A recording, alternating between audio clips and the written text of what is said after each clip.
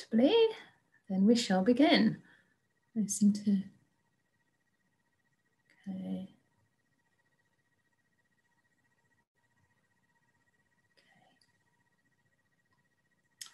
So, just give it 1 second.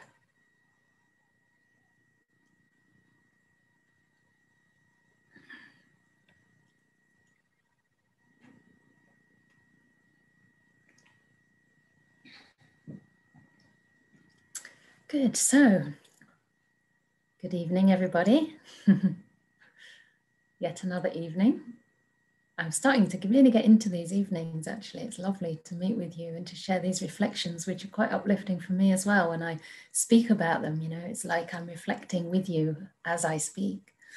So today, I wanted to talk about sīlānussati or cāgānussati. It's very similar, so I thought I'll put them together because tomorrow I want to talk about equanimity.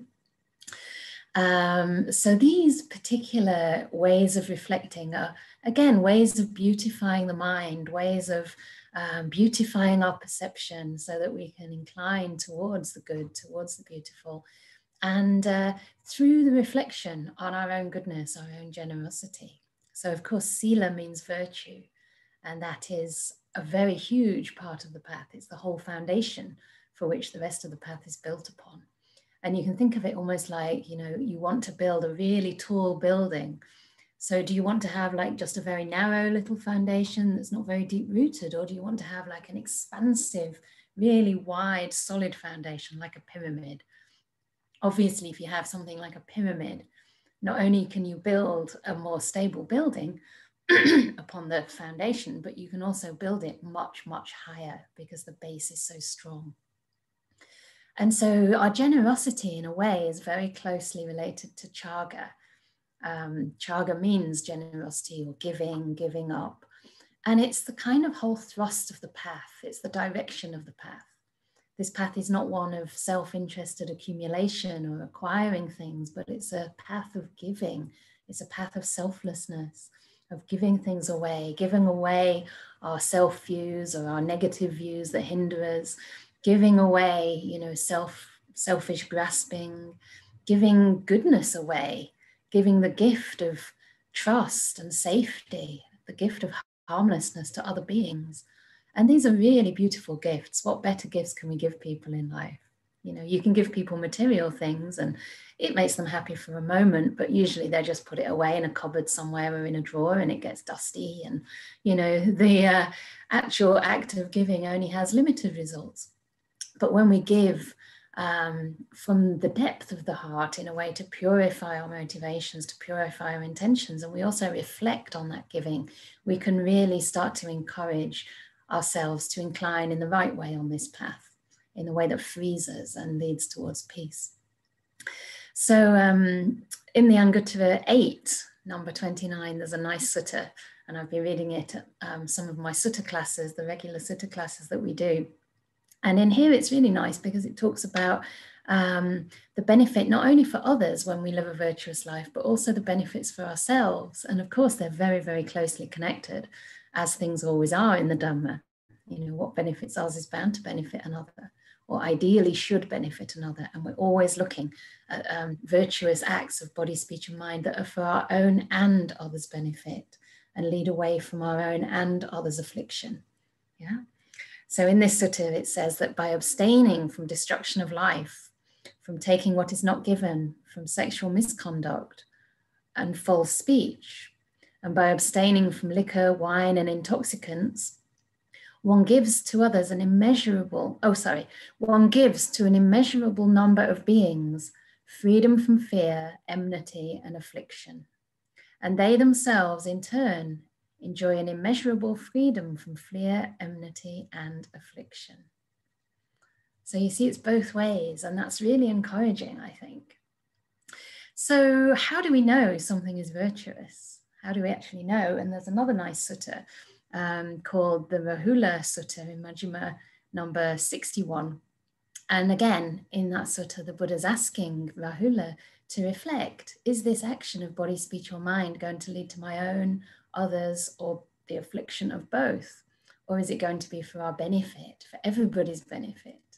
And he says that not only should you reflect on that before doing that deed, but also while you're in the middle of performing a deed. So even while, for example, you're in the act of giving something to somebody, you can ask yourself, how is this feeling? Even if you don't do it verbally, but you have a sense of like reflecting on what you're doing, so that you do it with your full heart and with a sense of sampajanya, if you like. You know the meaning of what you're doing and the purpose. And you can actually find happiness there and then. You can check if, sorry, I'm getting distracted by questions that are coming in. Maybe we can leave those till the end. So we can reflect on how it feels to do these wholesome actions, even while we're doing them. And that's particularly helpful if we find we're in the middle of maybe shouting at somebody. We can put the brakes on and realize very quickly, oh, this actually feels like I'm kind of breaching my good conduct. I'm sort of stepping over a line, and you can actually pull back right there and then. And then also the Buddha says we should reflect after these deeds, after we perform these wholesome actions. And this, in a way, is where the sīlānussati or the cāgānussati comes in. It's the recollection of the wholesome actions that we've done. So this is the way of, in a way, increasing the happiness that you get from your virtue. I remember a while ago, before I was really familiar with this kind of practice, I was doing a little bit of service in the monastery where I was staying in Perth. And I didn't think it was that much, just kind of moving tiles around, because at that time we were building the Dhamma hall and kind of cladding it with all these beautiful sandstone tiles. And so me and my friend Venerable Candā, we dubbed ourselves the kind of delivery or the removals team. So we'd be going around in like these little kind of trucks, and sometimes also shoveling leaves, lots and lots of mulch and this kind of thing. So it was really good fun. We'd often talk about Dhamma as well along the way. And then I'd go back to my pīti, and sometimes it'd be sort of after the meal and after cleaning up. It could be 2 or 3 o'clock, and I'd have a little rest. And then it was like, wow, most of the day's gone. Now I only have a little bit of time left to meditate. Of course, now I don't even have that much time. So that was quite a luxury. I still had the whole evening and the late afternoon. But I'd just sit down and sometimes feel quite tired. And I told my friend, the fellow delivery or removals non, and she said, what? You mean you don't sit down and recollect on all the good things you've done? What a waste, she said, what a waste. And I was like, oh, I never thought of it that way. Because what she was pointing to was something very encouraged actually throughout the Buddhist text, that whenever we do wholesome actions, we should sit down and recollect it. Not to boost our ego or boost a sense of self, but just to notice the cause and effect of being kind, of doing good, of giving service selflessly. And just see, show the mind, look mind, when I perform this kind of action, this is the result. Other people benefit. People will come and sit in that Dhamma hall with its beautiful sandstone cladding, and it looks absolutely stunning now that it's made, and it's probably going to last for hundreds, if not maybe thousands of years, if the world lasts that long, of course. But, so many people come into that hall and they can sit and meditate in the cool air. It's very insulated, so it never gets too hot, never gets too cool.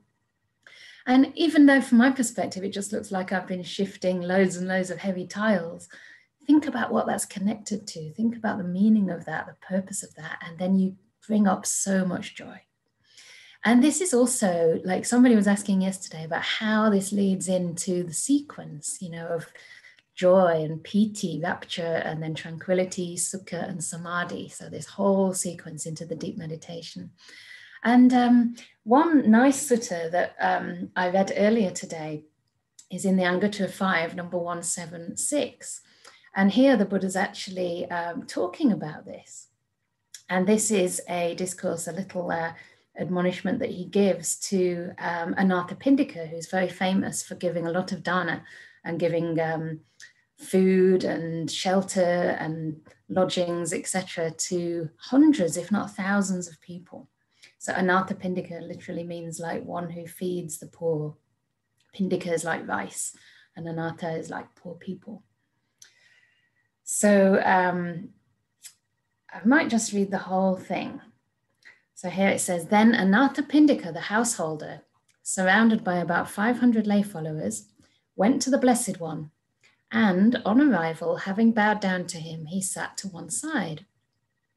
As he was sitting there, the Blessed One said to him, householder, you've provided the community of monastics, it says monks here, but monastics, with robes, alms food, lodging, and medicinal requisites for the sick.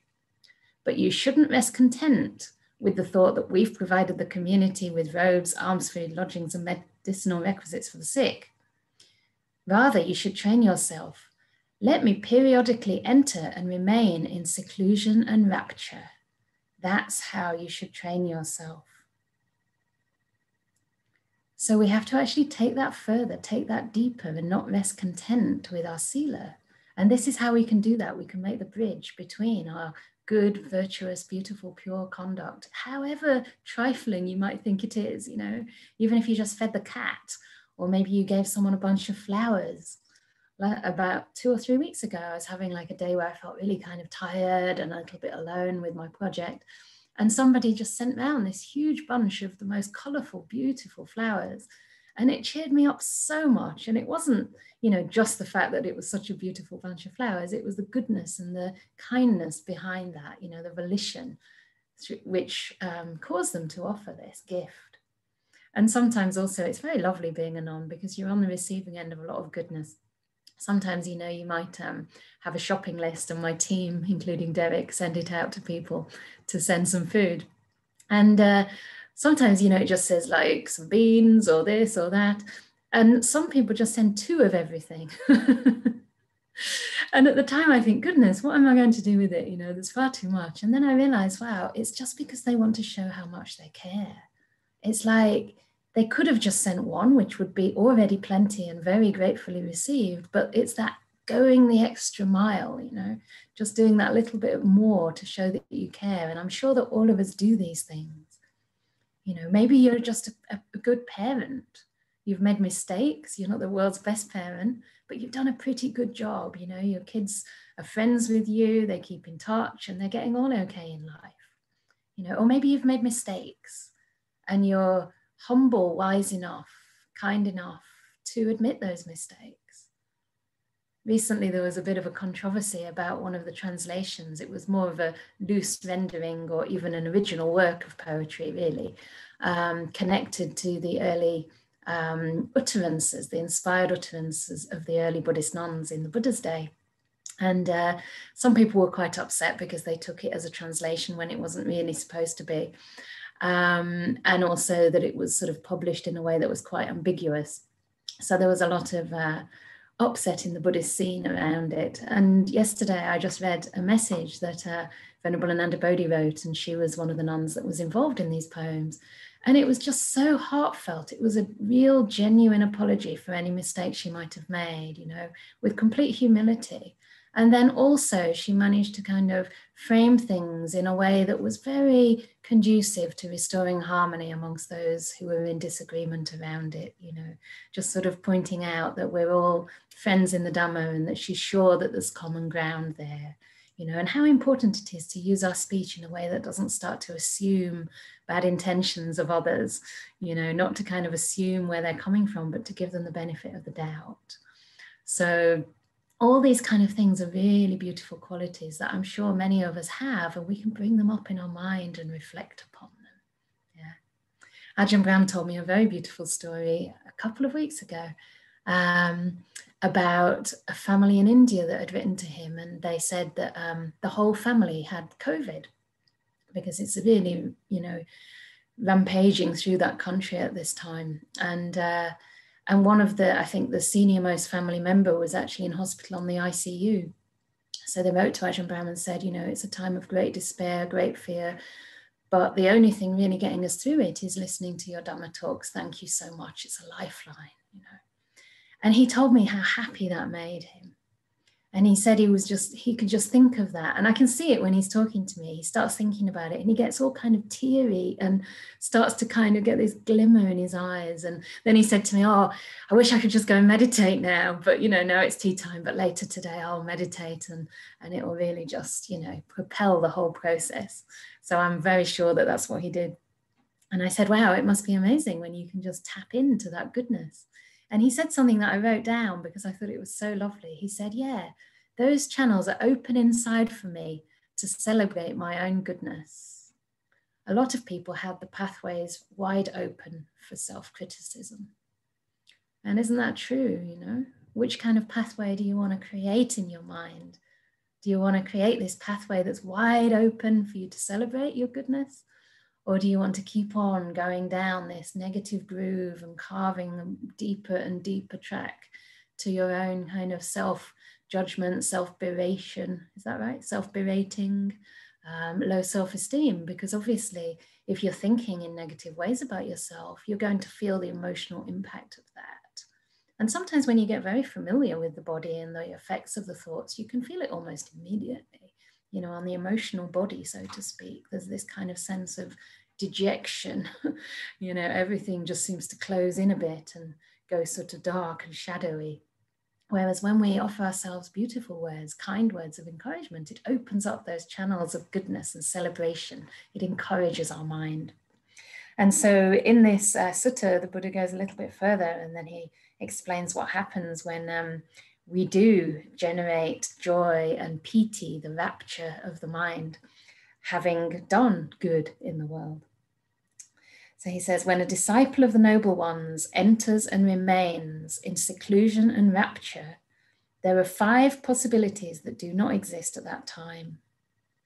The pain and distress dependent on sensuality do not exist at that time. And that's because this kind of happiness is different from worldly happiness. The source is different. The source is actually goodness. The source is something mental, something far more refined and less coarse than the sensuality in the world. Yeah? The object, the source of the happiness is different. But also the type of the happiness is very different. And this is where the Buddha explains different types of happiness in the suttas. The types of happiness that are wholesome and that should be developed, and the types of happiness that are dangerous and to be feared in the sense that they're only going to lead us to more suffering and agitation. Yeah, so this kind of pīti, this kind of rapture, is actually not a sensual happiness. It's more of a mental one. And it gets increasingly refined as we meditate, as we practice. It can be quite intense in the beginning. And I think that's fine.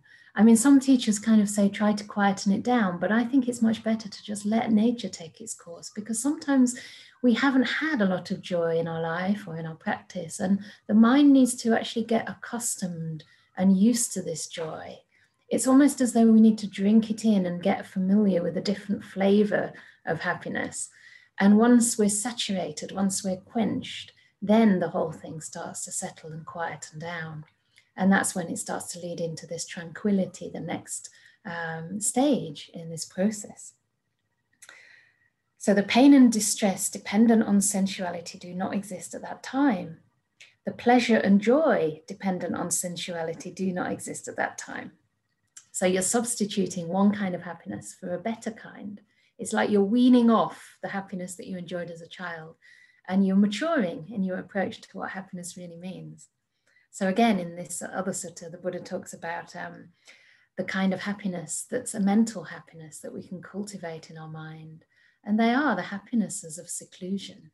That's actually one of the definitions for the jhanas, the bliss of seclusion, the bliss of renunciation, the bliss of letting go of these sensual pleasures.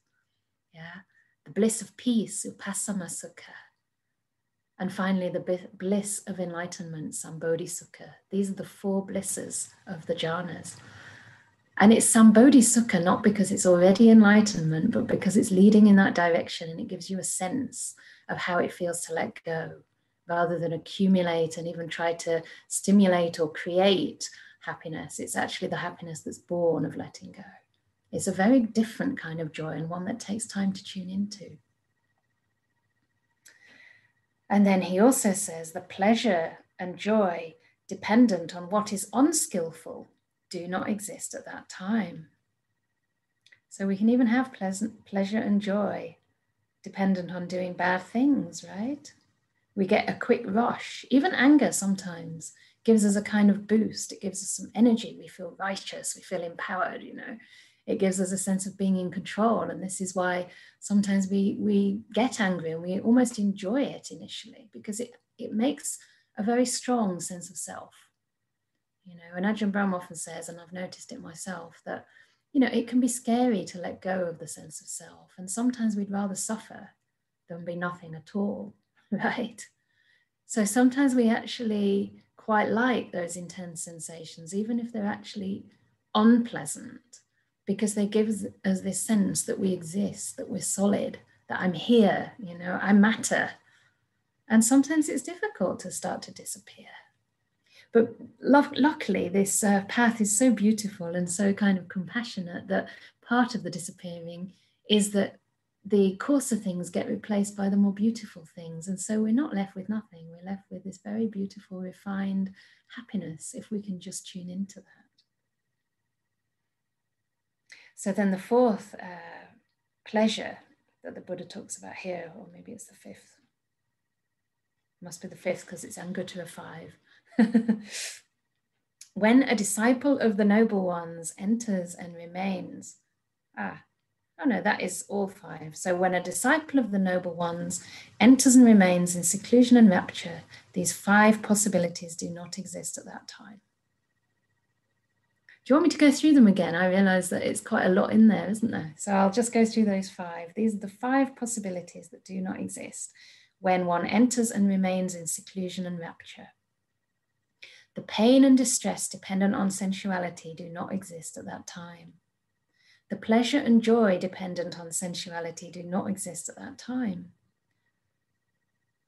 The pain and distress dependent on what is unskillful do not exist at that time. The pleasure and joy dependent on what is unskillful do not exist at that time. And the pain and distress dependent on what is skillful do not exist at that time. So this is very nice. And I think it's very encouraging to us to know that, you know, we can have this pathway into these pleasures simply by doing virtuous acts and then bringing them up in our mind and then putting them into our meditation. So this is kind of the bridge between the joy of generosity and things like reflecting on the qualities of the Buddha, Dhamma, Sangha, and then going to sit down in meditation. And then from there, that joy is put into your practice, whether it's suffusing your body with a feeling of that joy, or maybe allowing the mind to settle and then moving on to the breath.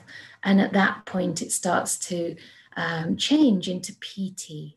And pīti is defined as rapture sometimes, sometimes a kind of interest that's accompanies the meditation object. So at this time, Ajahn Brahm calls it like the glue that sticks you to your meditation object, which I think is quite good, because at that point it's so pleasant to be there that you don't really want to go anywhere else. And as a result of that, you can actually start to get at ease with the pīti. You can start to settle into it. And after a while, once you've had your fill, it all starts to quieten down and move into the next stage of passaddhi, the tranquillity. And in the suttas, it talks about tranquility as like somebody walking through the desert in the heat again and coming to a lake and then finding a tree at the side of that lake with a huge spread, what do you call it, a huge canopy, and then just sitting down and resting up against that tree in the cool of the shade. That's like tranquility. So at this point in the process, we really start to be able to sit for much longer. First of all, the body becomes very settled. Even the breath becomes extremely quiet. And also the mind starts to really settle. There's no thoughts that very much that come up to disturb the mind. And if they do, it doesn't really matter. You stay quiet with the thought and they just don't have the fuel to continue. And after that tranquility, gradually, when we get more and more used to it and our mindfulness keeps on building, because we're not doing anything, we're not wasting energy with over-efforting or with will or force. So the mindfulness just builds and builds and builds until we start to experience sukha. And sukha is also one of the jhana factors. And I really like Charlotte Catherine's translation for sukha as contentment, because it's a kind of happiness. Sometimes it's translated as happiness, but it's not agitating in any way. It's actually something that is incredibly full. It's like a feeling of plenty, a feeling of repleteness, that you don't want to be anywhere else in the world. You're just happy to be right where you are. And you're not even thinking about the next step in meditation. As long as you're thinking about the next step, you're just blocking your progress, because it means you're moving away from this moment. You're going onward instead of inward. You're moving outward. It's the wrong direction. Meditation is an inward process. So this kind of sukha is a real genuine contentment, as though if you could just stay with that for the rest of your life and you'd be happy. So it's a very beautiful thing to reflect on, and a lovely thing to experience. And these are all ways that we can access the deep jhanas. And the sukha is actually the proximate cause for samadhi. Yeah. So from there, it's just natural. You're so content. The mind is not moving anymore. It's not moving away from its object. And so naturally, the mind and the object become one. And when that mind and the object unify, this is when we can enter into the first jhana. So without making too much effort. And at a deeper level with the cāgānussati and the sīlānussati. But especially this word cāga, it's actually one of the aspects of the third noble truth. The third noble truth is all about the end of suffering. Yeah. And cāga literally means, as I said, giving, giving up, giving away. So this is the whole movement, the whole direction of the path. And it's very freeing and very liberating for the mind. And what are we actually giving away? What are we actually giving up? Nothing but suffering, nothing but suffering, The very same craving, the kind of raga, nandi raga sahagata, tatra tatra abhinandani. It means like delighting, ever here, ever there, in sensuality and sensual pleasures. And also the craving for sensuality, and the craving to be, and the craving not to be. So these are the three main cravings: kamma tanha, bhava tanha, and vibhava tanha. We're basically giving all that away, because we're finding this happiness deep inside. There's no need to wish for our own annihilation anymore. Often we have these thoughts, right? It's quite common for people to get depressed and think, well, I don't really think I want to live anymore. The world would be a better place without me. What good is this life? And this is a kind of vibhava tanha. It's still a craving. And you're not going to end suffering that way. You're just going to lead to more suffering, because you'll just end up having a future life and getting reborn again and have to meet the same mind states next time too. So instead of that, we go inside and we learn to end this suffering, end this craving by slowly getting a taste for a different kind of happiness, a kind of happiness that's based on something very sublime, very lofty and noble, just our own goodness in the beginning. And of course, all the inspiration that we can get from the other reflections that we've been talking about.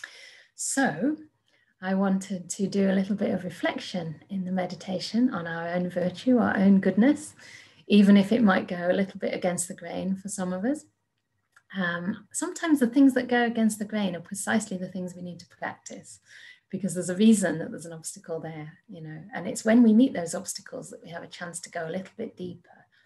So let's see how it goes. So please get yourself settled.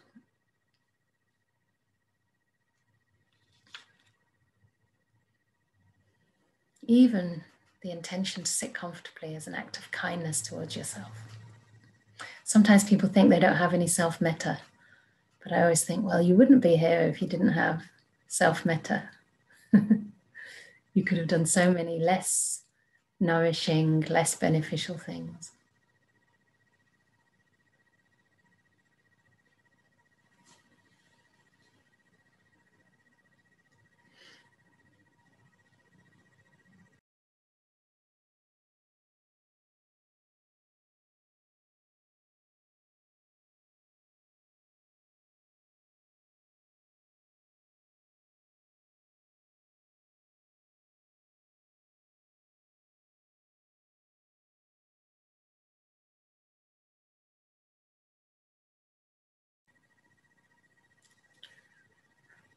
So as usual, these are just suggestions that you may wish to follow. And if not, just developing a wholesome attitude to whatever arises in your mind. You can never go wrong. Simply by using the motto, make peace, be kind, be gentle with your body and mind. That's setting the causes in place through right intention, right motivation.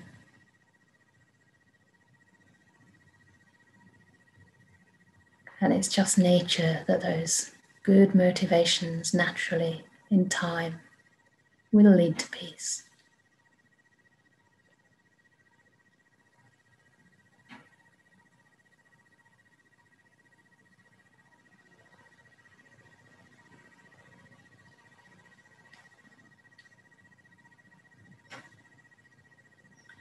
So again, sensing into your body.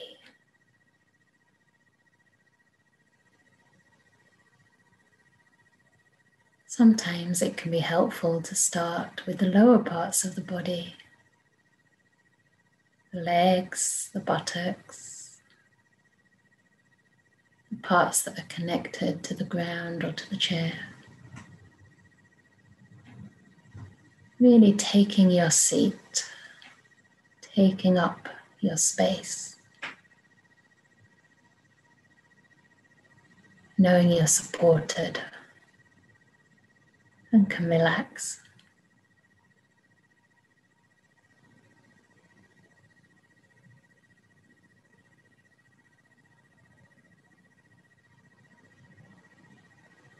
Keeping a nice open belly.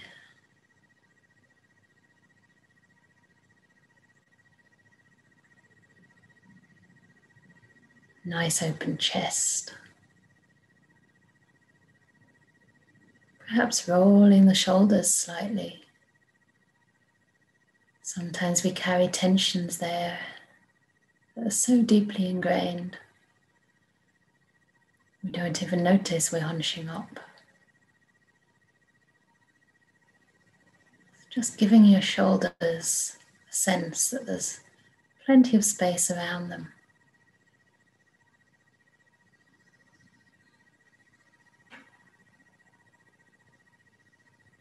There's your whole trunk supporting them. They can really just relax, drop down. Allow the weight to fall through the arms, into the hands. And make sure your hands and fingers also have plenty of space.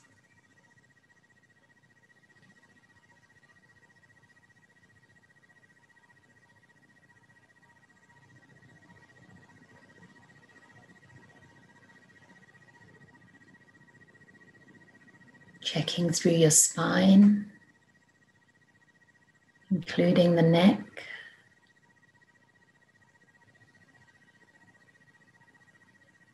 Sometimes I like to feel into that place between the spine and the skull. Just sense that there is some space there that I can feel into, perhaps just stretch a little bit. So the head tilts slightly forward.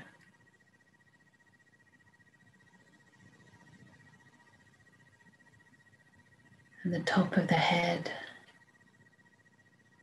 senses the space above.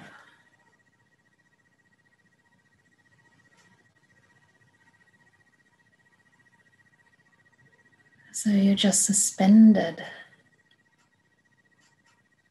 yet fully supported by the ground.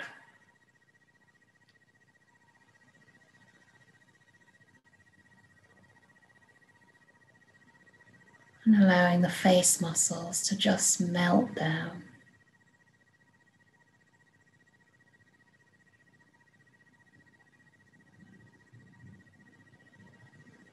Gently parting the jaw if it helps. Maybe imagining space between your eyebrows.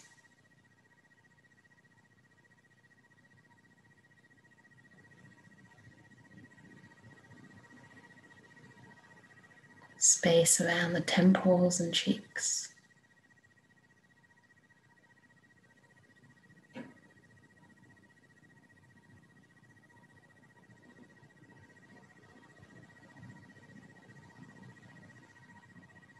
And if you wish, we can start by recollecting the gift that we've offered to ourselves by being on this retreat, or just by taking a quiet moment to meditate if you're tuning in live.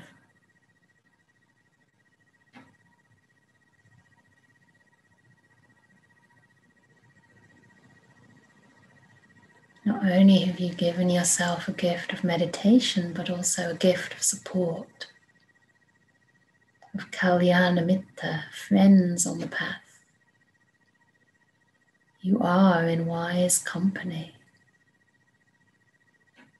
You have made good choices. And you're a wise companion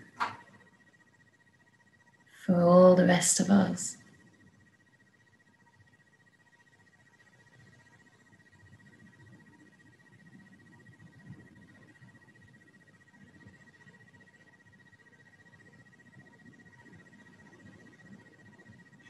See if you can appreciate that in yourself. Appreciating not only the wisdom, but the courage it takes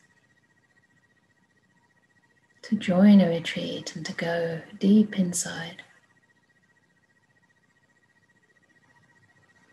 Beautiful, right motivation of trying to live a virtuous, ethical life. A life committed to kindness. A life committed to harmlessness.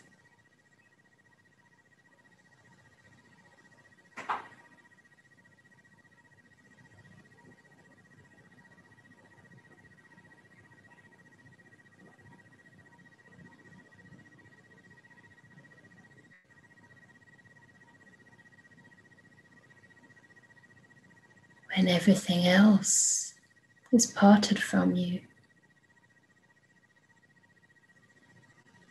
at the time of your death.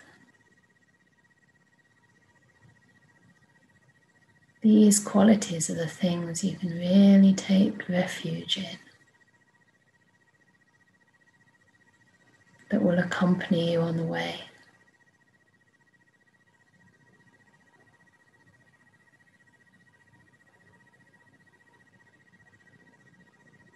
At that time, they'll give you so much reason to rejoice in a life well lived.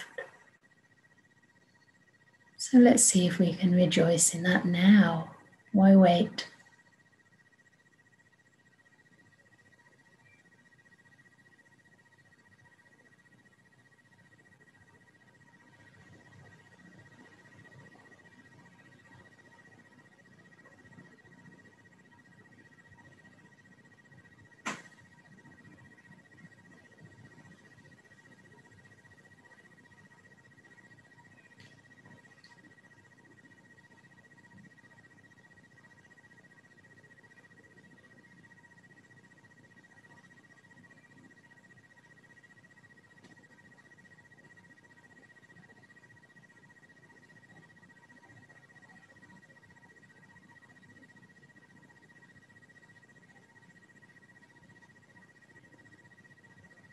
You might not feel noticeably blissful or happy, but can you notice that the pain and distress dependent on sensuality, dependent on what is unskillful, is absent for you at this time?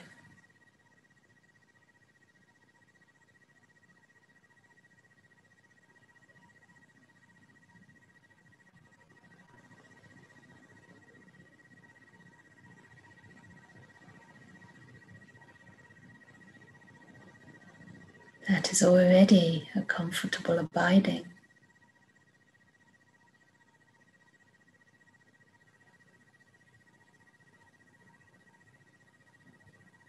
And we can trust in any joy, contentment, or uplift that arises.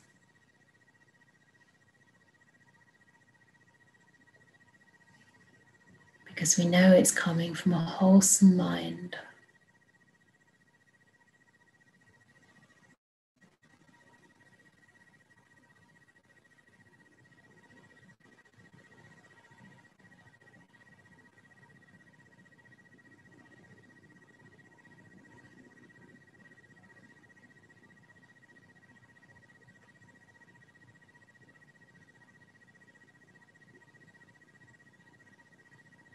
You might notice the physical effects on the body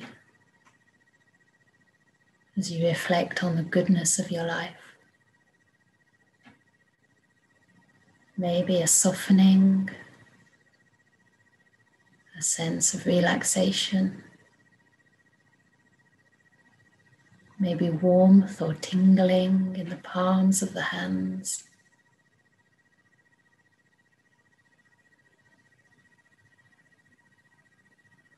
And along with that, there'll be a very subtle mental quality.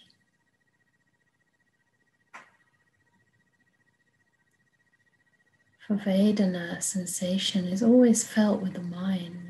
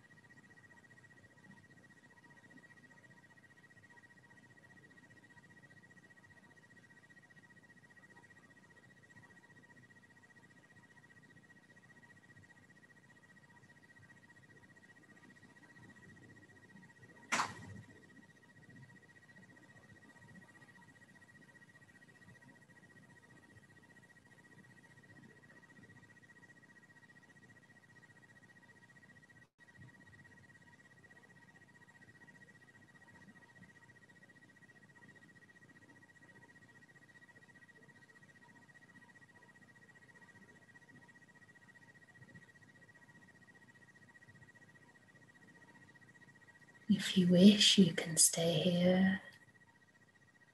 Just take the meditation, the quality of your mind into the breath or into the body contemplation or loving kindness, whatever you prefer.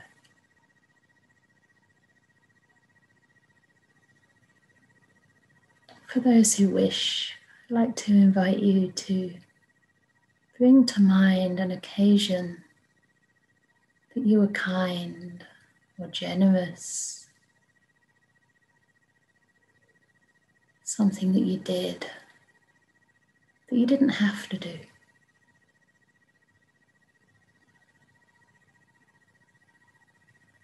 Maybe you very carefully put a little moth outside.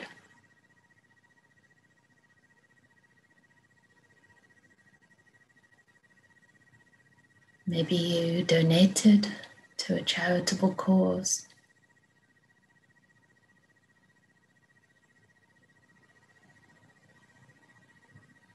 Maybe your livelihood involves serving others, those who are sick.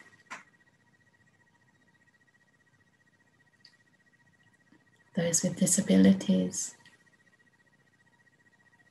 or in a nursing home.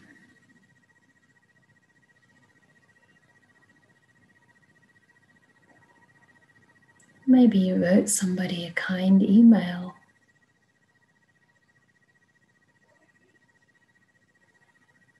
Or simply refrained from saying an angry word. See if you can connect to the feeling of kindness, the goodness of that particular act of body or speech, and allow it to lift the heart. Allow yourself to rejoice.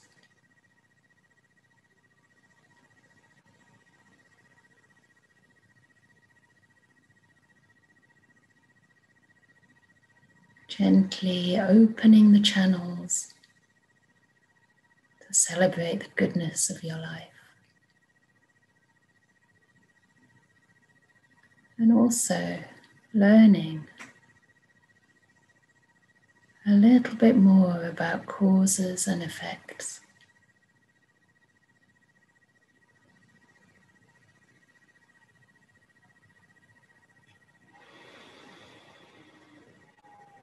Whenever you perform actions of body or speech, there is a sense of happiness there.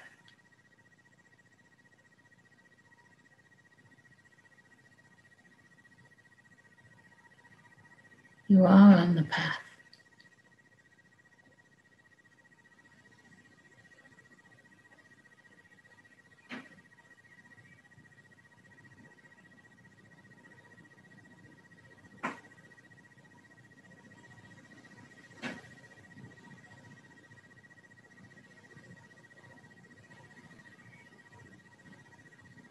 So just letting go now of these reflections and settling down into the breath,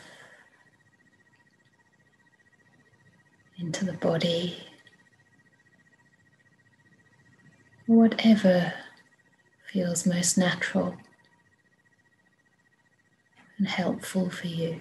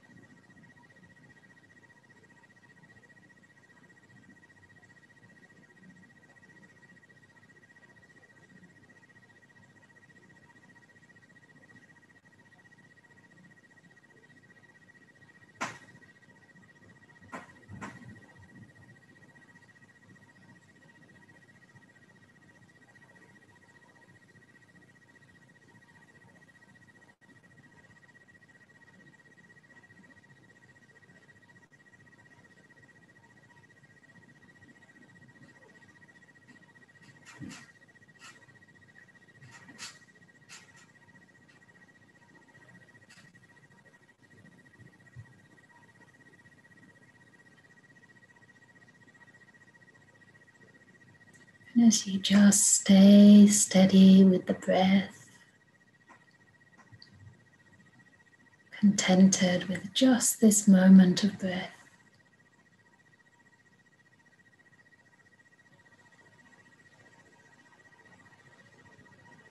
Allow the happiness to just develop in its own time, in the background of your mind.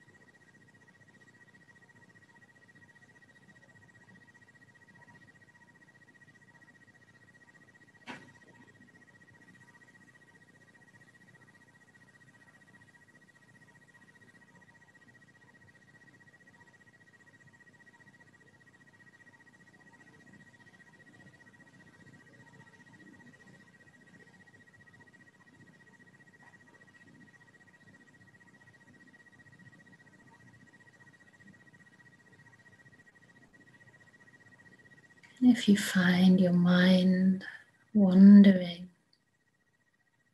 to the past, to the future, away from this moment, this part of the breath,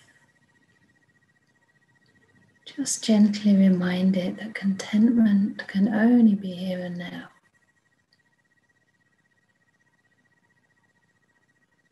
This moment is good enough.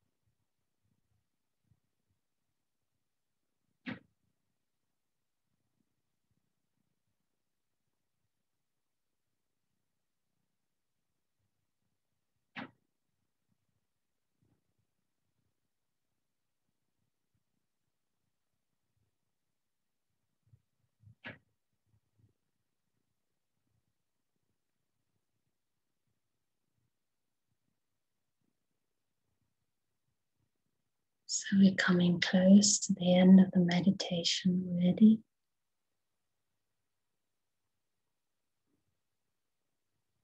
I'd just like to offer a few words, reflections you may want to mentally go along with.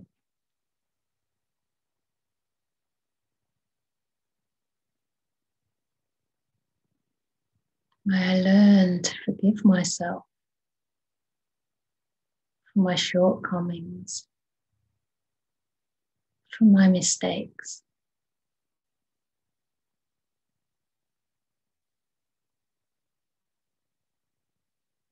May I learn to celebrate the goodness of my life.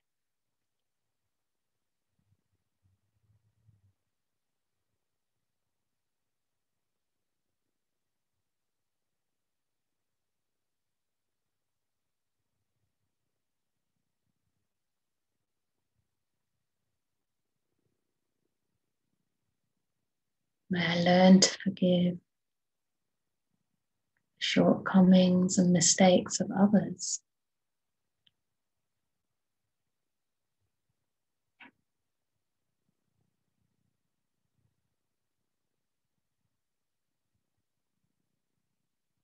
May I learn to celebrate the goodness in the hearts of others and in their lives.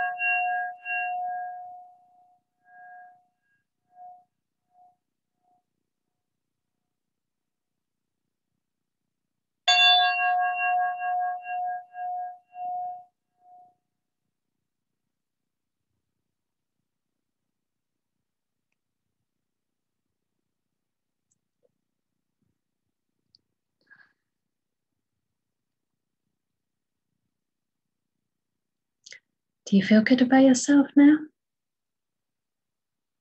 Good about your life? Is it good enough?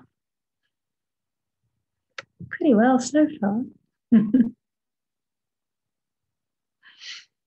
Okay, so now is that time of evening for the Q&A, and it's Q&A Leonie today, so please send any questions. And just from yesterday, someone mentioned a different subject. You're very welcome to ask or mention or comment on any subject that's related to Dhamma, more or less related to life, right? So it doesn't have to be about this.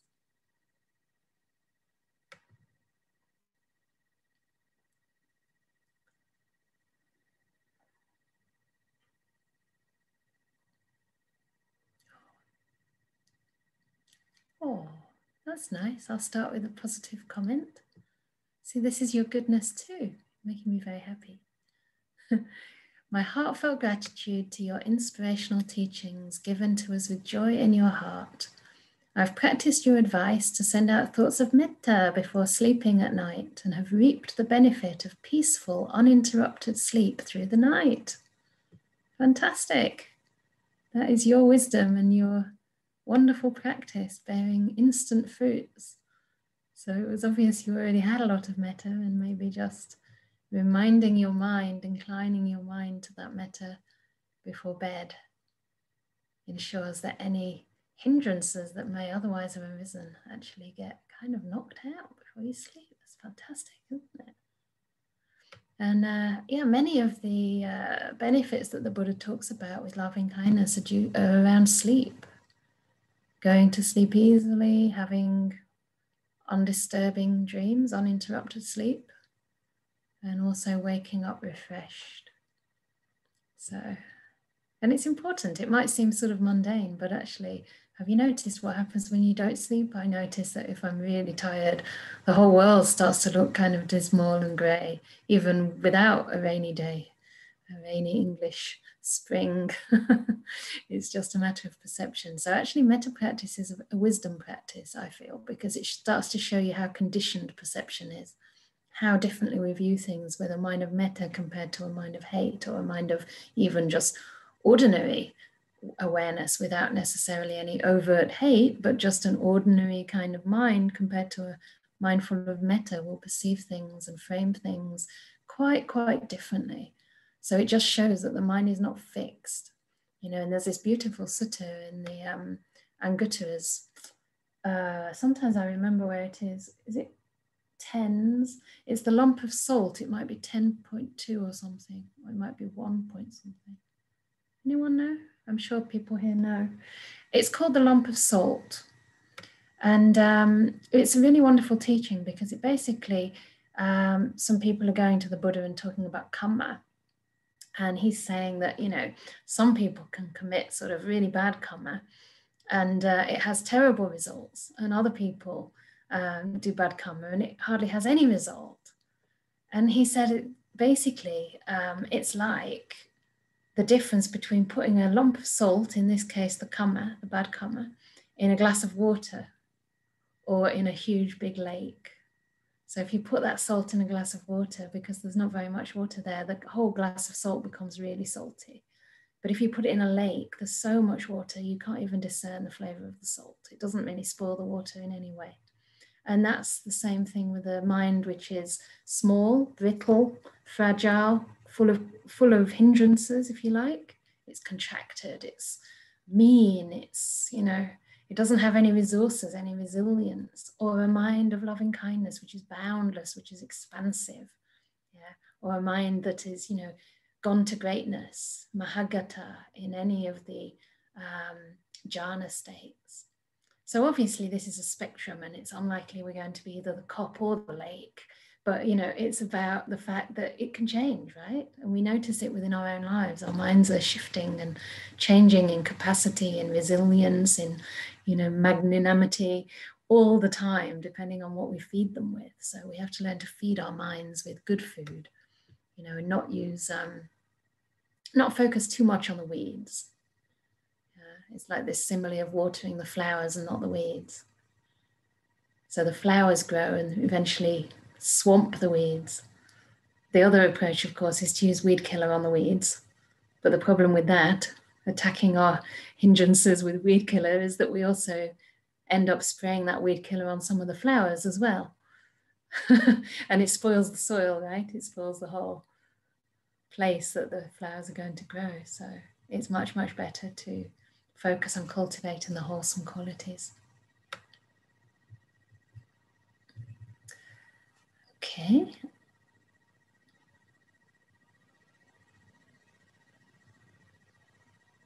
Oh. So not a question, just a big thank you on this inspiring talk again. I realize that I don't usually reflect on my good deeds at all. Seems it's easier to think not good enough. Definitely, and that's not your fault either. So it's good enough that you think not good enough, because that's the product of your conditioning. You know, we're all the product of the way we've been brought up. And of course, in this world, we can't dare to think it's good enough, because then there'd be no capitalism, right? If it's good enough already, you don't need the latest whatever gadget or upgrade on your iPhone. You just don't need those things if everything's good enough already. So nobody can profiteer from you, which is rather wonderful, actually. It's part of being a renunciate. You know, you're stepping out of the normal rat race, out of the society. You're saying, well, this robe is good enough. I don't need kind of fancy Gucci, or I don't know where people buy clothes. Is Gucci clothes? I don't know.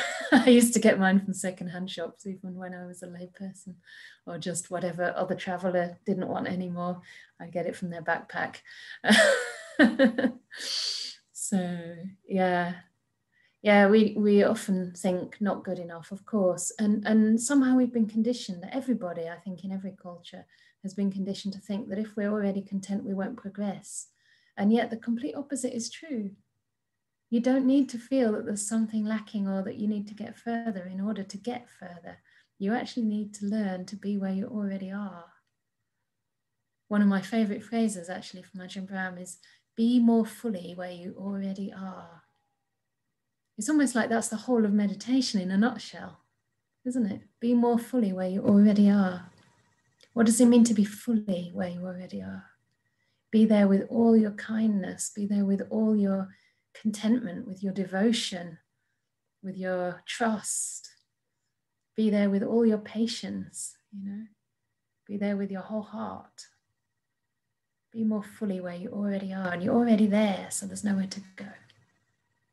We're always right here. It's just that we always want to be somewhere else. That's the problem. We can only live now, because whatever you think it's going to be like later, it can only be that way once it's the present.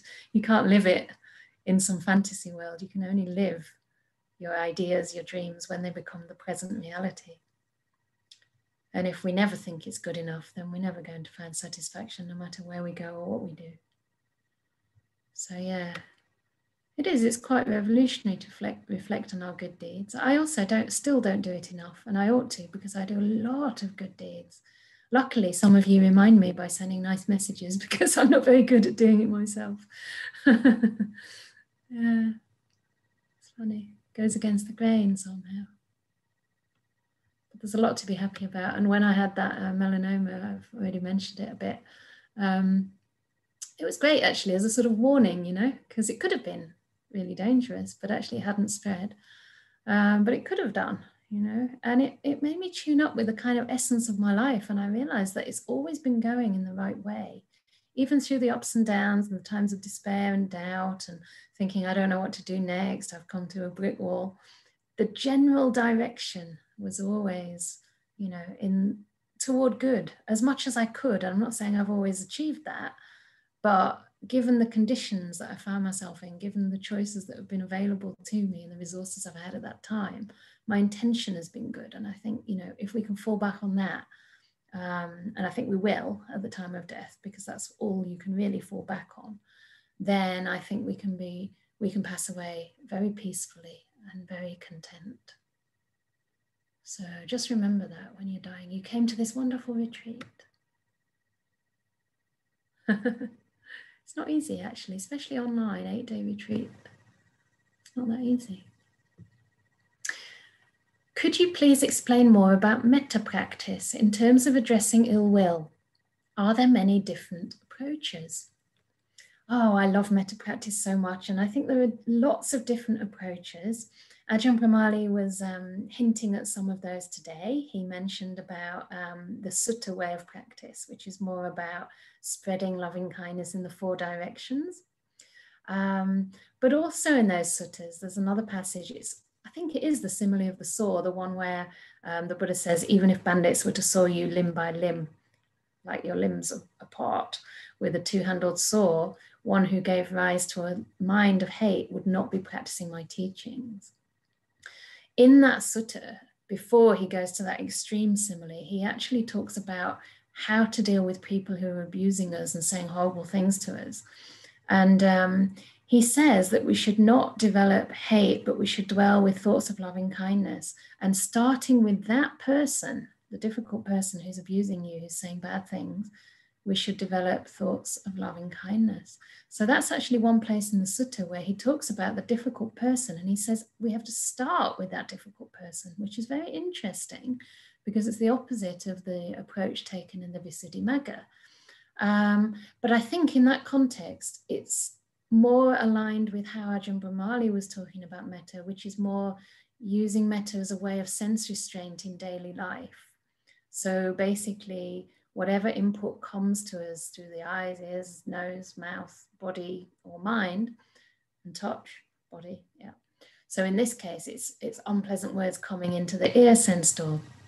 So we can either develop thoughts of hatred and ill will and notice, if we're not skillful, that, or if we have a bit of mindfulness, we'll see that we're allowing those unwholesome thoughts to generate more unwholesome states of mind in ourselves. So instead of that, at that level of sense restraint, we actually try to change our way of viewing it and resolve to abide with thoughts of loving kindness, and to immediately try to address that anger before it gets really ingrained, you know, because if we don't address it quickly, we end up dwelling on it, right?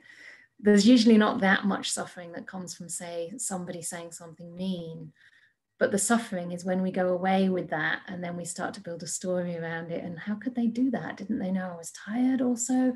And they did it just at the wrong time, and I'd already had a bad day, and now I feel even worse. And, you know, I thought we were friends, or whatever it might be, or that person's just, you know, like this and like that, and it must be because of this and that. And we build this whole kind of story around it, and we suffer far, far more than the actual immediate input at the sense door. So I think in that context, the Buddha's saying, you know, just don't let that ill will get started.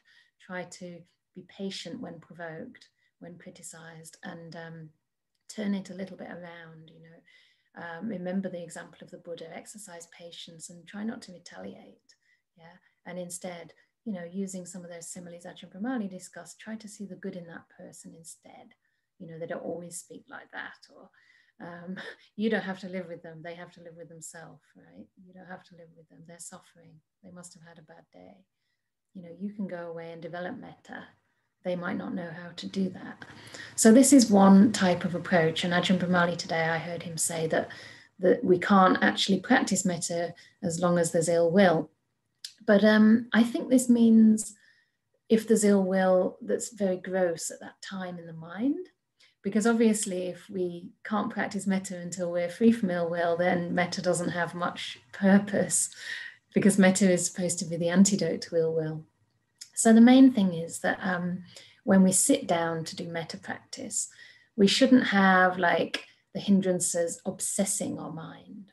So there's a few suttas in the text which say that when the hindrances are not obsessing our mind, we can practice.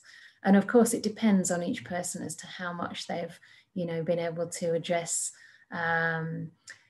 the unwholesome qualities in their mind through their daily life. We do the best we can. It's like we do our maintenance in the day.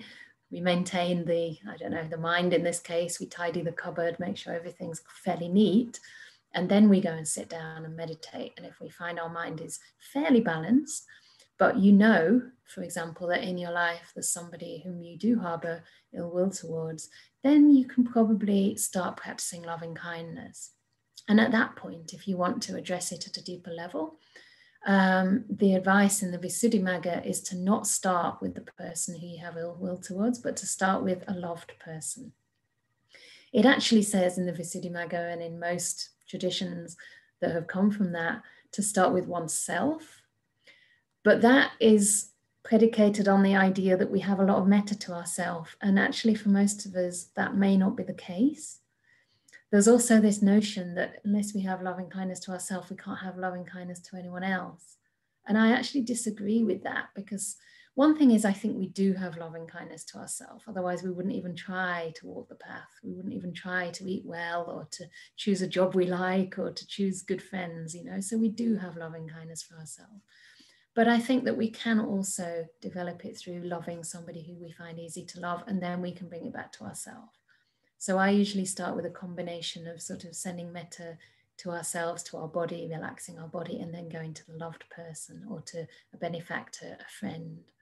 And we can practice by building up the metta with that person, by just bringing them to mind as if they're actually there with us, getting a sense of maybe something that we feel in their presence, maybe a sense of safety or ease.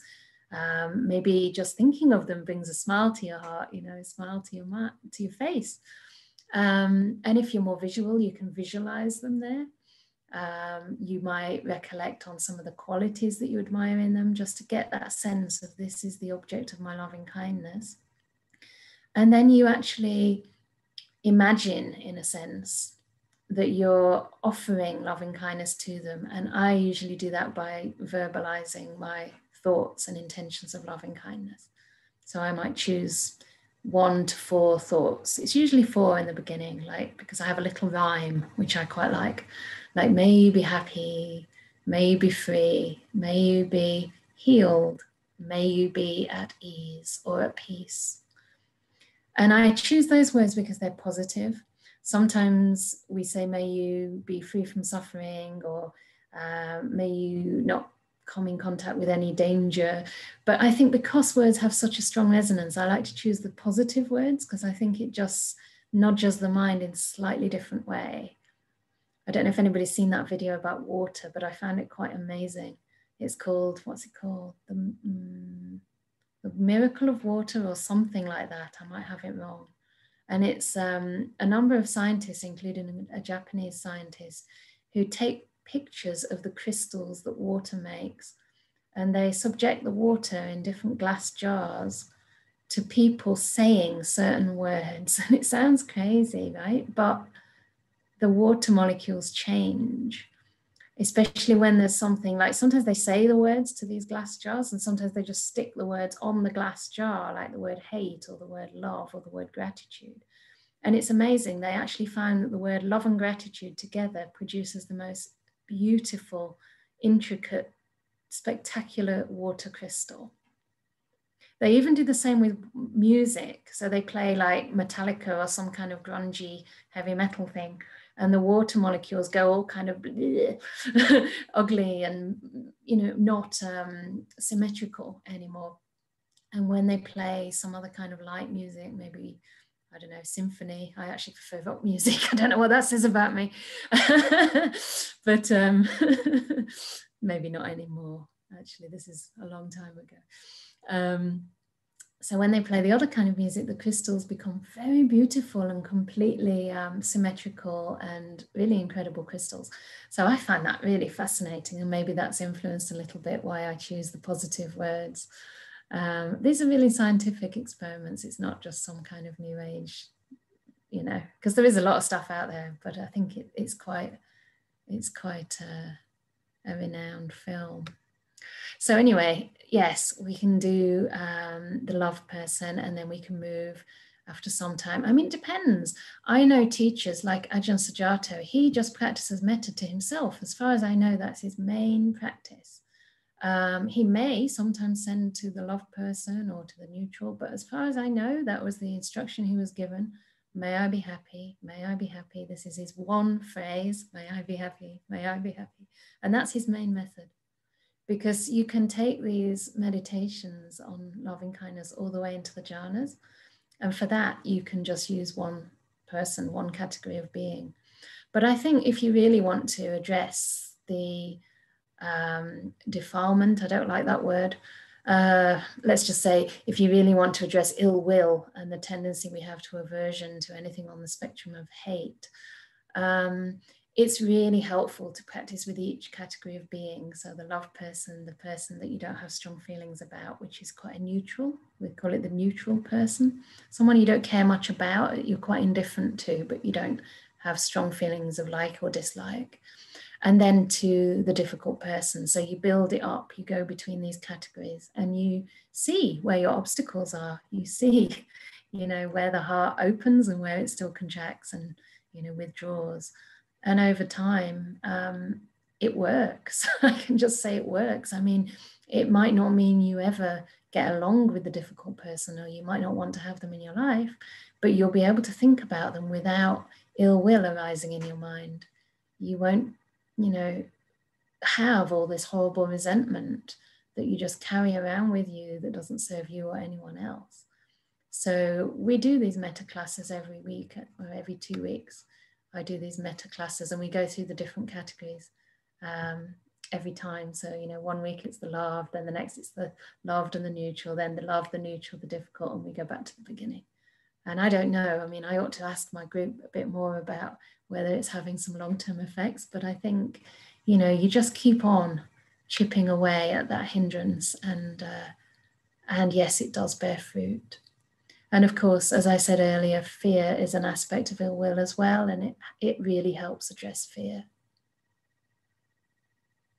So it's a very wonderful practice. I mean, not only that, it's purifying your mind at the root level. You know, you're purifying thought, you're purifying intention, you're purifying mental virtue, you're practicing right effort, you're learning about wisdom because you're seeing how changeable perception is, how malleable it is, and how conditioned it is. Right? And then you're entering into the jhanas through the metta practice. And once you enter into the jhanas, you have a chance to see things as they are. So as far as I'm concerned, it takes you the whole way. And I think it has that extra quality of making you a person who is easy to be around and maybe who can attract people to you, to learn the Dhamma from you. And you see it, like Ajahn Brahmali was talking about, Ajahn Ganha, obviously Ajahn Brahm. These teachers have a lot of metta and they reach huge amounts of people. There's a reason for that, you know. There might be other people, I don't know them, but there might be other people just as wise, but they don't attract so many people because they haven't cultivated so much metta. So it's a really wonderful thing to do. And actually, in the case of Ajahn Ganha, he's the monk that went up to Ajahn Chah after a rains retreat. And Ajahn Chah said to the group, he said, has anybody here not got any more defilements? And of course, they all said, oh, I've still got some defilements, you know, I've still got. And Ajahn Ganha said, me, apparently. And Ajahn Chah said, come with me. And everybody thought, oh, what's going to happen now? Because as a monk, you can't make a claim. As a nun, you can't make a claim. It's actually a disrobal offence if you make a claim that's false. So it's a very serious matter. And even if you make a claim that's not false, you're still not supposed to make it, especially to lay people. It's also an offence that entails confession, I think. You have to confess. So that there's not this kind of, what do you call it, meritocracy amongst the Sangha. I give to this one, but not to this one because they're still on the path, but this one's enlightened. I get more bang for my bucks, you know. It's to avoid that kind of situation.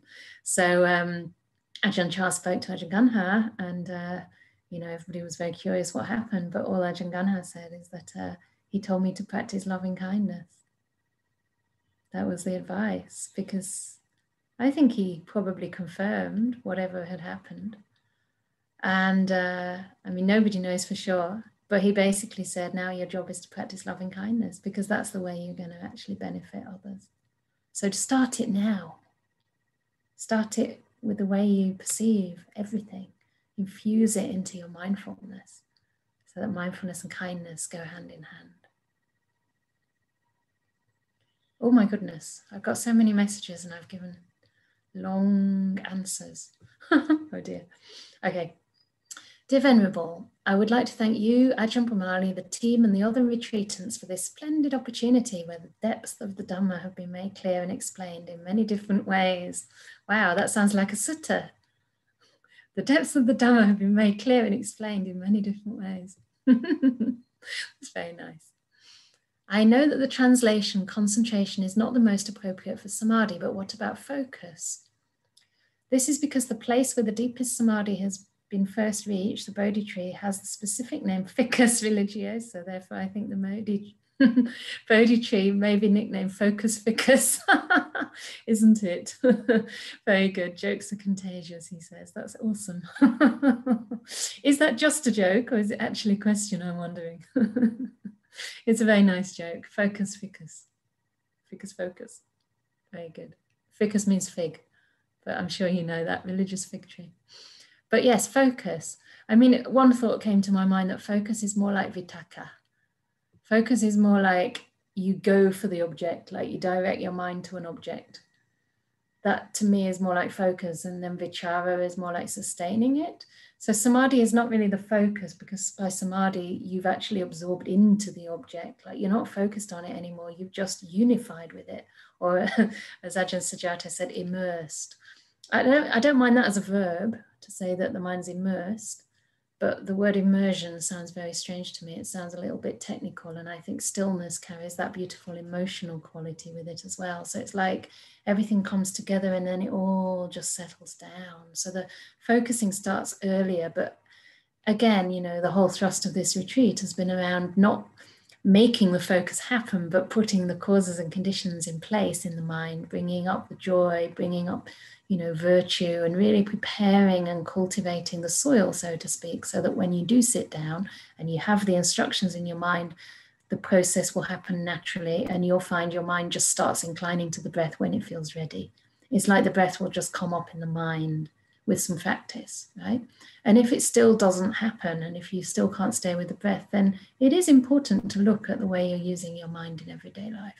Because if you're constantly, you know, kind of soiling the mind, dirtying the mind, and then coming to your meditation and expecting everything to start happening, it's just, it's just not realistic. You know, we have to keep the mind very clean, very bright, and at least if it's not bright, if it's not happy, at least develop compassion, develop some of the Brahma Viharas, you know, learn a kind way of relating to yourself.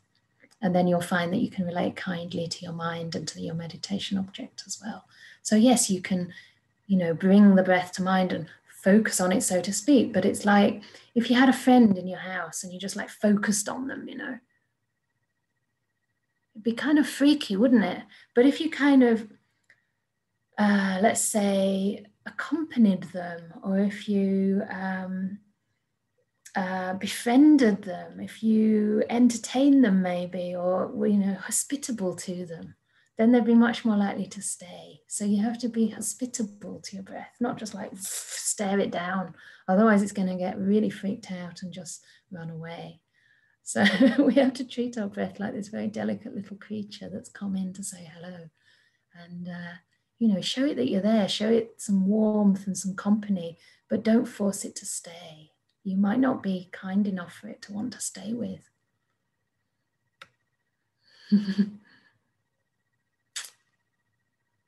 Okay, another thanks. I'm going to thank you very much for your thanks, but I'm getting to the questions now.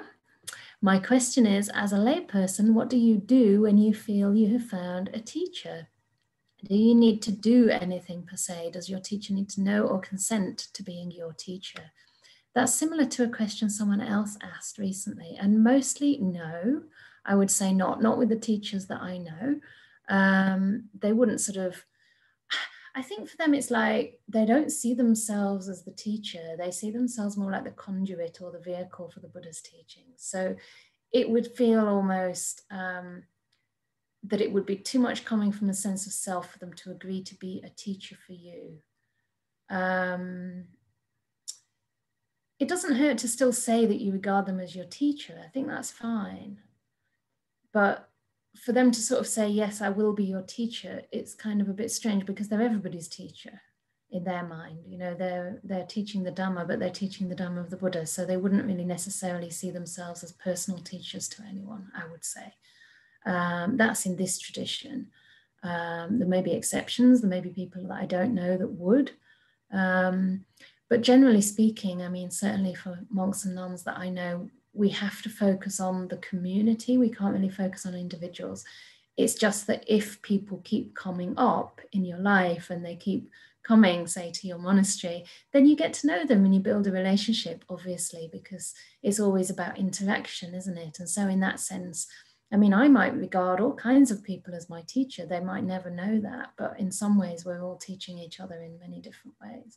So I don't think they really need to know, but sometimes if you feel a lot of devotion arising up, you might want to say it. I mean, somebody did express that to Ajahn Brahmali. They said, you know, they feel that he's, or maybe they said that, I'm not sure, that he's their teacher. I'm not sure they told him that directly. But sometimes it can feel really good, actually, within our hearts to feel that this is my teacher. I know for me it does. But it is a bit different because as a monastic, you have more of a formal agreement in a way. Having said that, it was only about last year, this is 11 years after being a very close disciple of Ajahn Brahm, that I actually said to him, like, you are officially my teacher, right? And he said, yeah, I think that's obvious. But I wasn't sure, because in monastic life, you have to take dependence on your teacher. And I was like, have we ever actually done that? And he was like, of course, it was like obvious from the beginning. I was like, okay, I just wanted to check. So it's more, I guess what I'm saying is it's more a relationship than a kind of label that you stick on it. It's more like, what is the nature of the relationship than an actual formal agreement. I hope that helps a bit. Yeah, but just keep showing up. That's the best. And when you do sort of get to know people personally, I find that really the best, because today somebody asked, you know, should we ask questions or is it good to just watch quietly a person? And I think it's always a combination. But one advantage of getting to know someone is that you feel much freer to ask anything. And like Ajahn Brahmali said, sometimes you don't even have a question. It's just you interact with the person, you know, you just have a normal interaction. But because of who they are, you learn so much. Just in a normal conversation, it's like they don't respond like other people would, you know. For example, if I go to Ajahn Brahm and I'm sort of worried about something, he just responds like totally unworried. It's hard to explain, but it's very different. They're not buying into your stories. And yet there's compassion and there's empathy. Sometimes it's not sure. Sometimes I'm not sure, like, is he really empathizing? But then I realize, no, he really is. It's just, it comes out in a different way. It's kind of hard to put into words, but I think it's, part of it is that they don't buy into your kind of limited sense of self, your self-limitations, the way you try to define yourself and put limits on yourself, and they don't buy into your stories, you know. It doesn't mean they don't listen and don't take it on and see that it's causing you suffering and respond with kindness, but it just means that they're seeing something bigger than that. And that's incredibly helpful. When I meditate, I feel like it's buzzing inside my head, and sometimes it can turn into a kind of headache. It happens especially in the late afternoon or evening. Thanks for the wonderful retreat. Yeah, that's okay. The buzzing is okay. I mean, it might be just that you're becoming more aware of sensations. And in that case, if it's leading to a headache, it would perhaps imply that there's a response of aversion or, you know, some tightening around that sensation. Or it could be that the buzzing is already the result of trying too hard. That's possible, that, you know, there's too much focus, there's too much effort, and maybe then it's turning into a headache. Sometimes I have this after being on Zoom a lot. It's sort of buzzing and it's sort of headachy all at once. And then I realize it's just because there's been a lot of input, there's been a lot of stimulation. So what I try to do is just sense that feeling, but don't let the sort of pain take my mind inside. Like, because pain sometimes feels like it's contracting physically, the mind also contracts physically, and it's like the whole thing starts to squash. So I instead make my mind bigger than the headache, if that makes sense, and go to the edge of it and give it space. I kind of give it space. I imagine it sort of seeping out and sort of floating away. Not to get rid of it, you know, but just giving it sort of a wider container and making sure my mind is not contracting with it or trying to like resist it in any way. So that can sometimes help. But yeah, I wouldn't worry too much about it. It might be that it's just quite a lot, you know, we're doing quite a lot. And yeah, you're saying when you meditate rather than when you watch the talks. So yeah, I would just try to relax, give it some kindness. You could even imagine, like Ajahn Brahm sometimes teaches, imagine your brain is like under a blanket going to sleep. Tuck it in, tell it, you know, it can put all its lights off for a bit. Its circuits don't have to be operating. Now you're going into the mind, you're going into the heart. So bring your awareness into the heart and away from the head a little bit. Give your mind, give your brain permission to relax. Oh. Thank you so much for sharing such a beautiful practice with such care and sensitivity. When we feel low, it can be so hard to access the metta. What do we do to support ourselves in this case? Yeah, I think when you say access the metta, sometimes we define the metta as a certain feeling or a certain emotion, and it isn't always the case. Sometimes the metta is just the way we relate to ourselves. It's just a sense of kindness to however we feel. So if we're feeling low, the metta is just, you know, being with that lowness in a kind way, without wanting to get rid of it, without wanting to change, just keeping company and being friendly with yourself when you're low. You know, not kind of saying, oh, I shouldn't feel low, I should feel better than this, I should really, you know, be experiencing love and joy. No, it's really okay to feel low.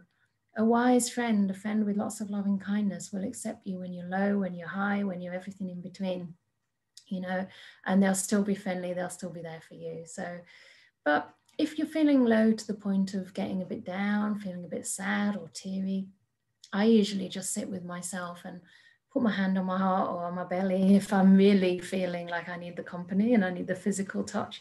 And I just kind of establish an attitude of compassion. It's really hard to put into words how it works, but it's almost like just infusing more warmth into the knowing just infusing it with some more warmth. Or sometimes imagining like a compassionate person that I know. If I can't get the feeling of compassion or the attitude of compassion, imagine the way that maybe the Buddha would look at me or a good friend would look at me, and just give it that smile, give myself that smile, as if I'm like my own big sister looking over me, looking out for me, you know? So it's like you're accessing a wiser part of yourself that sees what's happening, but is not completely identified with it. There can be a space between the lowness and the knowing mind that's aware that it's low. And in that place, you add the warmth, you add the kind way of relating to the lowness. So the lowness feels like a little bit seen, you know, it feels like, oh yeah, she sees me, she cares. And that's usually enough. You know, and then it just goes when it's ready to go. But it also knows that you're not going to kind of shoo it away or scapegoat it. And so you get more at ease with all these different feelings because of that. So when you're more at ease with them, they tend to affect you less. They can be there, but just because you feel low, the mind doesn't have to be low, if that makes sense. There's a part of the mind that's still cultivating kindness, compassion, etc.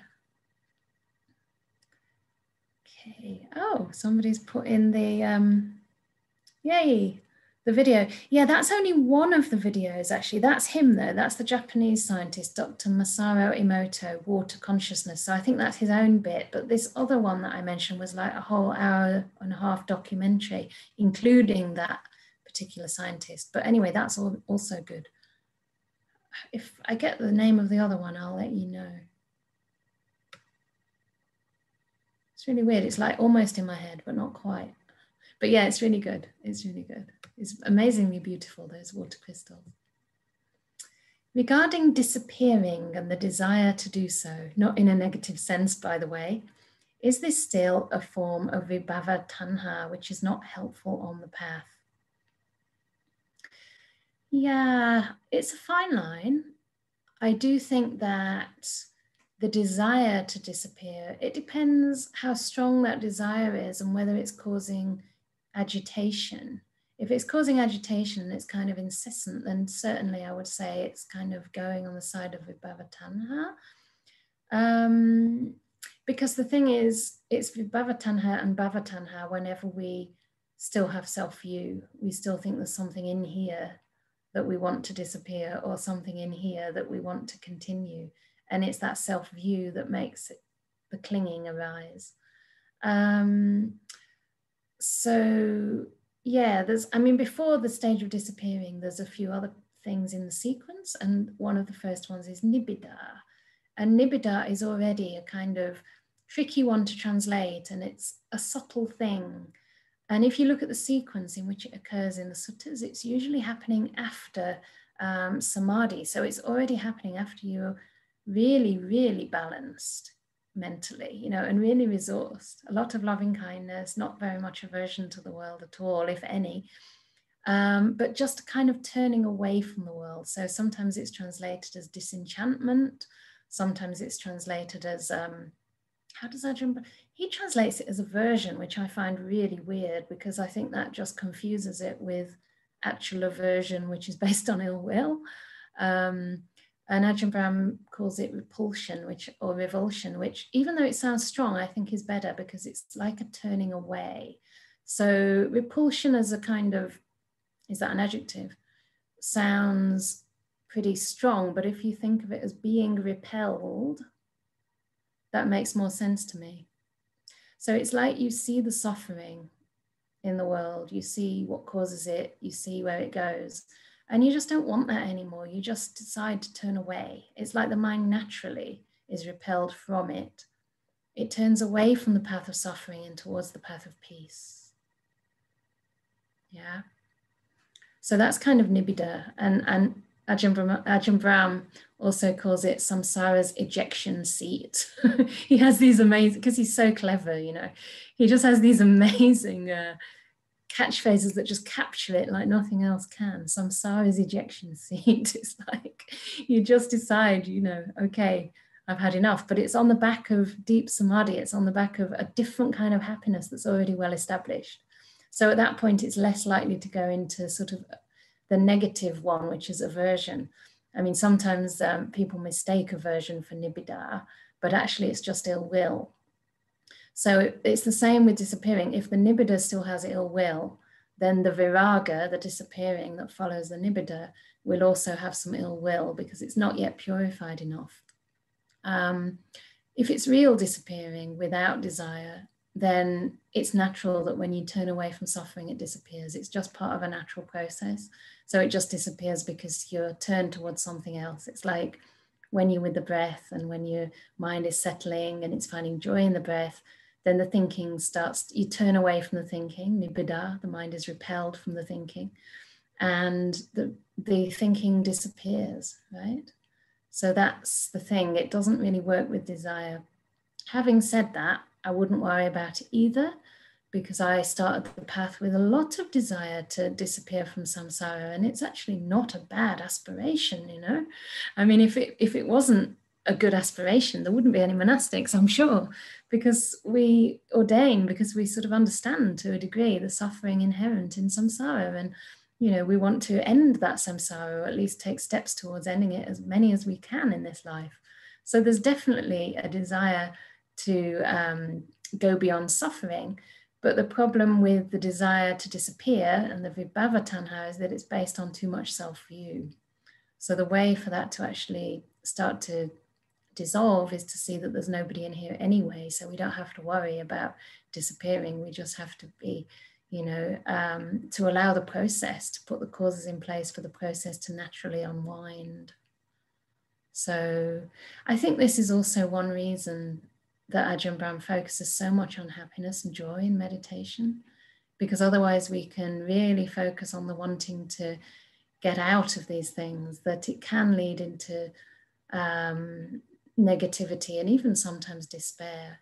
So in some traditions, they call it the dark night of the soul, in some of the Vipassana traditions. But other people would say that that's imported from Christianity anyway and doesn't really occur in Buddhism. But yeah, I think it's definitely good to allow the disappearing to happen more through joy than through wanting things to disappear. And the joy is an antidote to that craving anyway, because when we're content especially, there's no place for craving to arise. Contentment's wonderful. I think it's my favourite quality. I don't know, can you have favourite qualities? Kindness is another one, but contentment is even a bit deeper. Because contentment really is the antidote to craving and aversion. It's really going in an opposite direction. So I think that's all the questions. So only a little bit over time. Thank you for the jokes. Thank you for the lovely feedback. I'm very, very happy to know that people are benefiting from this retreat. And I look forward to our next full day tomorrow. So take care, everyone, and sleep well. Practice loving kindness before you sleep. And bit by bit, your heart will start to develop in these qualities.